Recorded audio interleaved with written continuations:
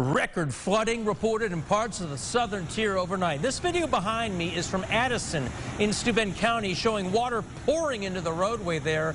A state of emergency was declared in that area last night, with some residents being forced to evacuate. Erica Cost is in Steuben County with the very latest.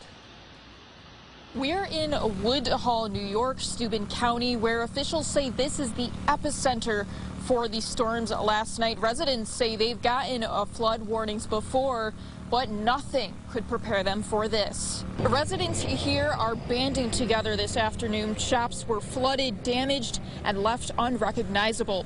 Residents say it happened so fast. They've had weather warnings in the past, but nothing like this. DEC Commissioner Basil Sagos says they're working with residents on the next steps forward.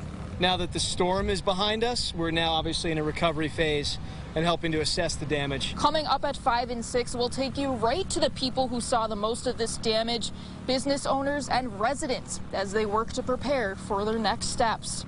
In Steuben County, Erica Cost, News 8.